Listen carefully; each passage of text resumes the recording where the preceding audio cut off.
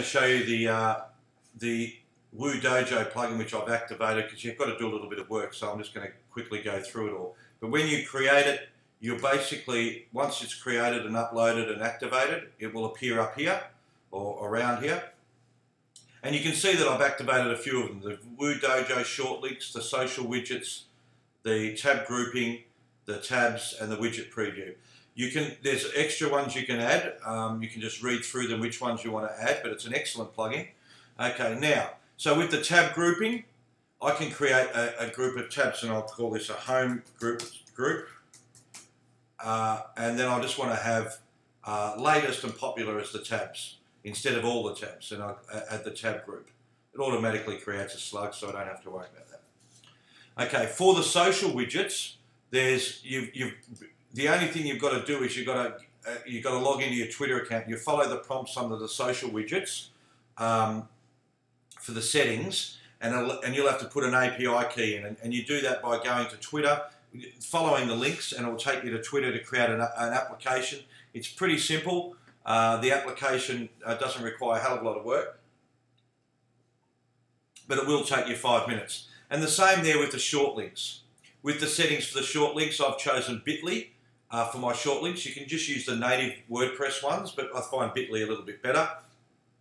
So basically, I've set up a few of them here. Now I'm going to show you what you can do once you've set those up. So let's go to the widgets, okay? So you'll see when you create this, you'll get Woo tabs. And because I've created a special widget area for it, the tab group, I've created a tab group called Home Group, okay? And I want to have 5 in there, and we'll just call it tabs widget there. I don't care about the capital spelling. Okay, so now when I go to the website and I go to the services sidebar, I click on that, and this will probably look a little bit ugly, but you'll see that there's tabs, okay, and it shows all the latest articles, okay. That's pretty much all that widget thing does, but it can look pretty good on some websites. This one it's pretty basic, but you can create tabs. You can have comments and all that sort of stuff as well, and there's a fair bit of options in here.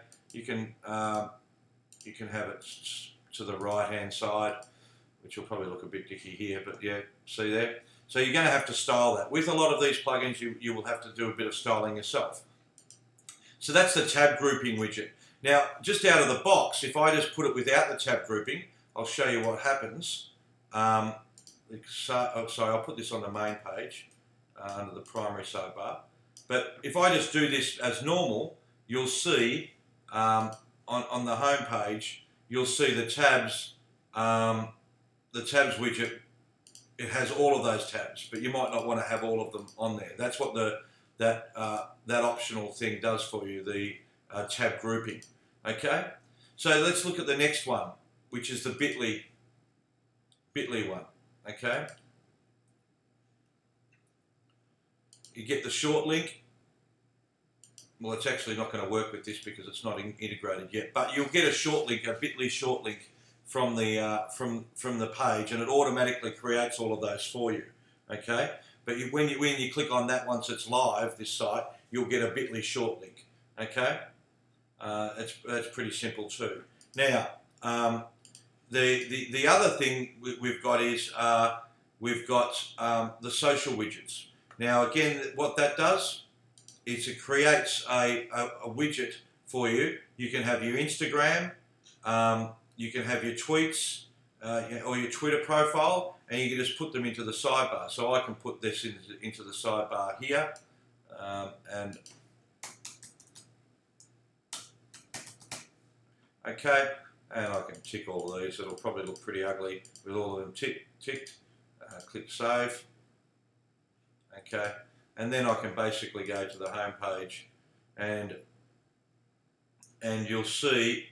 Actually, where are we? Where did I put that? Oh, sorry, I put it onto the sidebar of the services page.